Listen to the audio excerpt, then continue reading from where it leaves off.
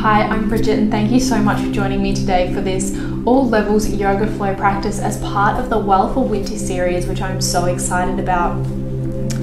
We're going to move through our practice today with the intention of listening to our bodies and moving in a way that really feels good for us. So we're going to begin in a nice comfortable seated position, just crossing the ankles and coming to rest the palms on the knees.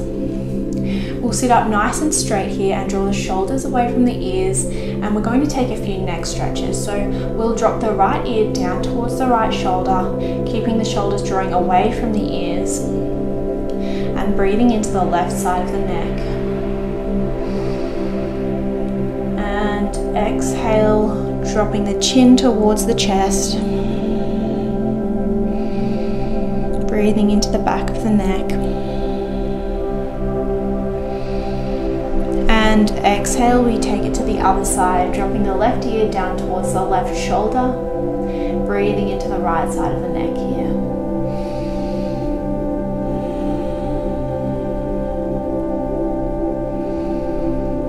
And exhale, we return to center.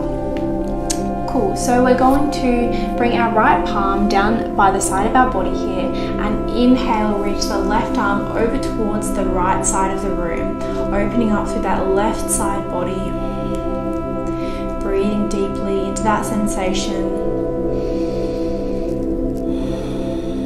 Nice big stretch.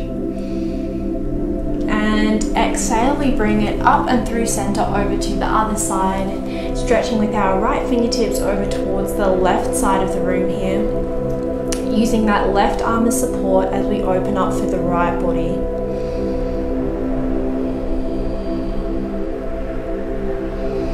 And exhale, bringing it back to center. Okay, so we're going to come to our tabletop position now. So coming to the side of our mat, we're going to set ourselves up with the shoulders stacked above the wrists and the hip points stacked above the knees. We're going to keep a nice long line from the top of the head all the way down to the tailbone, so the shoulders are drawing away from the ears, and we want to keep a nice straight line here. We're going to breathe through a few rounds of cat-cow here. So we're going to reach the tailbone up, drop through the belly and look up. Inhale and exhale, curl the tailbone under, arch through the spine and let the top of the head drop down towards the mat. Inhale and exhale. Inhale.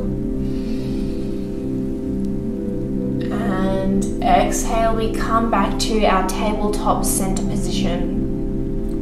So from here, we're just going to walk the palms forward an inch or two, curl the toes under and let the hips drop back down towards the heels. We're going to press through the arms and press back to come into our downward facing dog.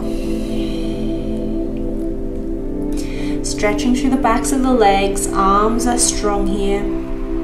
Shoulders are still drawing away from the ears, and we're keeping that spine nice and long. So you can bend the knees as much as you need to here. You can pedal out the feet, a nice stretch in the back of the legs. One more breath. And exhale, dropping the knees back down. We come back to our tabletop position and we cross our left ankle over the right, walking the palms back. Through our seated position, we're going to come to lie down on the back. So we're keeping the knees bent here. We're going to inhale, reach our right leg up, take that right ankle and cross it over in front of the left knee. We're going to press our right knee away from the body here, and you should feel a really nice external hip rotation in that right hip joint.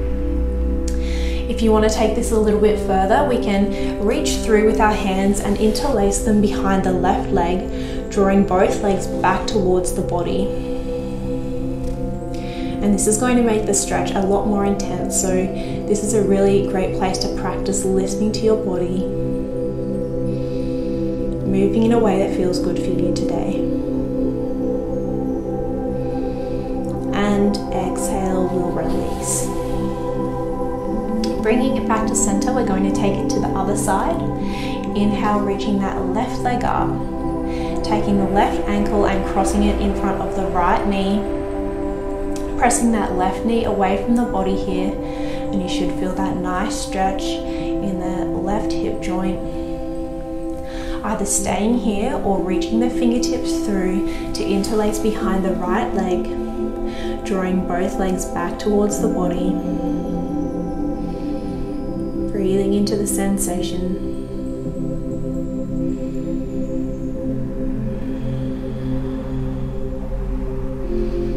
And we'll release.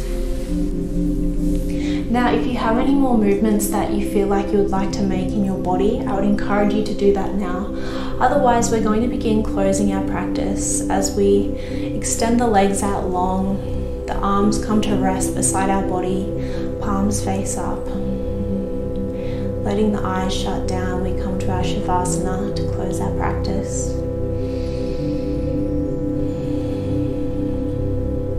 Relaxing all tension from the face and the shoulders.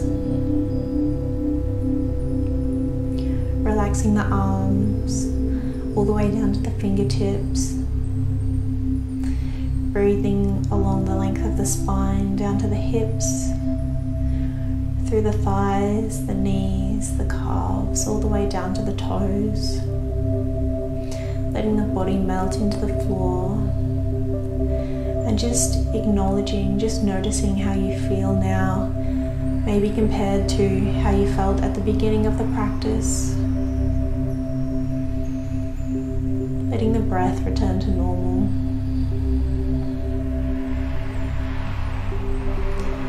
And you can either stay here, otherwise we're going to bend the knees and roll over to the right side of our body, slowly pressing up back into our seated position.